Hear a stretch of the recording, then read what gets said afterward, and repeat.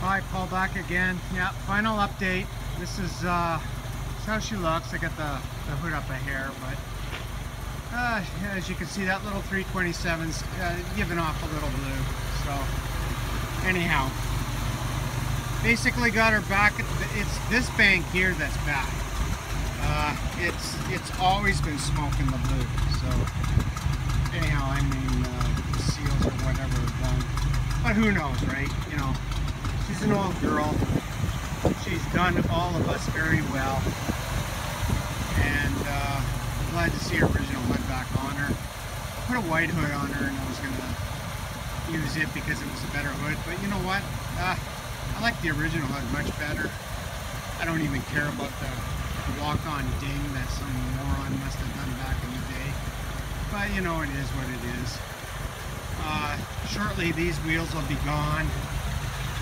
It'll be going from 6-bolt to 5-bolt.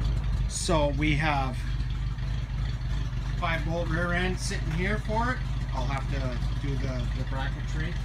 And up in here, if you look under here, you'll see an 85 Chev 5-on 5-bolt front clip that'll Barry Regan and I are gonna throw under her when I get him down here for a weekend and he has time for me eventually, because he's a pretty busy guy.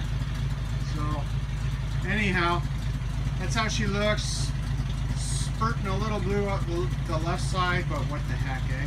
It is what it is. She's a sweetheart. My daughter absolutely loves this truck to death, as well as her 60 GMC, of course, but it is, you know, it's all fun. It's all money. You know, if you had the money, you could do everything you wanted to do. If you don't, you gotta kind of scratch and claw and do all that. And just the last little shot of my security system here. Well, the security is security. Neat. Anyhow, guys and girls, we'll talk to you later. I'm going to start to do more updates as I go along, and as soon as I move the 80 K5 Blazer to its new location, or when they show up, which is shortly, I'll be working on Claire's Corvette. Talk to you all later. Thank you.